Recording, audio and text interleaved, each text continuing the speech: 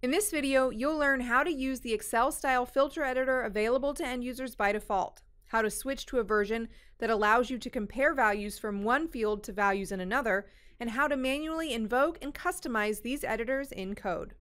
To invoke the ExcelStyle filter editor for a column, click this column's filter button and select Custom in the dropdown. The editor allows end users to create criteria that consist of one or two conditions combined by and or logical operators. Let's change the comparison operator of the first condition to is greater than. In the editor to the right, enter the value 10.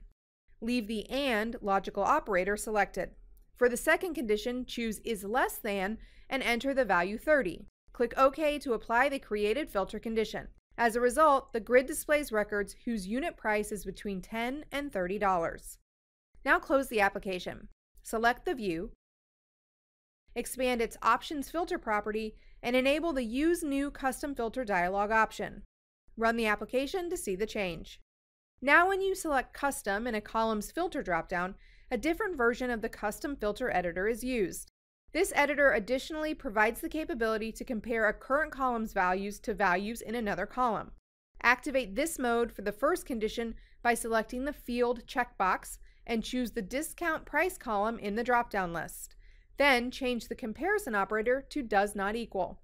For the second condition, choose is less than and enter the value 20.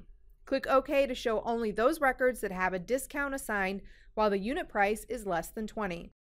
Let's now see how the ExcelStyle filter editors can be invoked and customized in code. The ribbon control already has a Show Custom Filter Editor button. To invoke the ExcelStyle filter editor for the category column in the Click Event handler, call the view's Show Custom Filter dialog method and pass the category column as a parameter. Filter editors can be customized in the view's Custom Filter dialog event, which is raised when an editor is about to be displayed. Let's write a handler for this event that will suppress the default dialog for the unit price column, and then we'll apply a custom filter condition.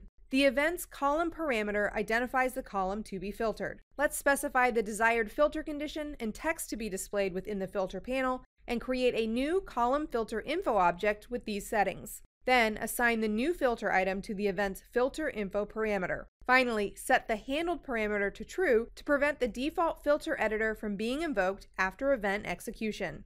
Now let's run the application and click the Show Custom Filter Editor button. A filter editor will be displayed for the category column.